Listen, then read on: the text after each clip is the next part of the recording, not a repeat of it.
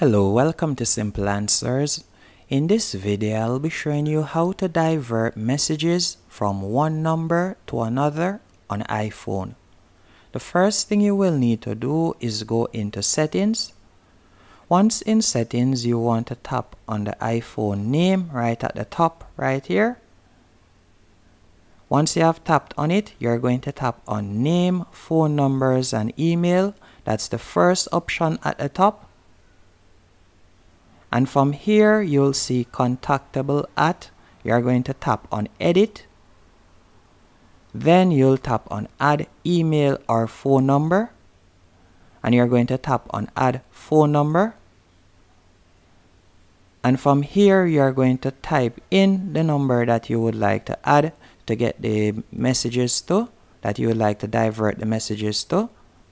Once you have done that, you'll simply save it. Then you're going to close out of that and you're going to scroll down and select Messages. After you have selected Messages, you're going to tap on Send and Receive. And you want to tick the number that you have added. So you'll simply tick the number right where you see you can receive iMessages and reply from. And you can tick the number right there. Then you're going to scroll down.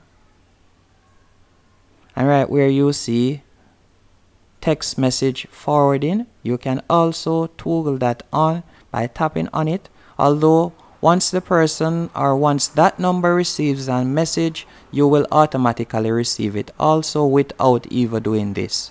But if you want it and you see your number right here, you could toggle it on, but it doesn't make a difference, as once you have entered your number at the top section right here that says Send and Receive, you will be receiving messages whenever this number that you are doing it to receives a message. Hope you found this video helpful and informative. If you did, be sure to hit the like button and subscribe, and thank you for watching.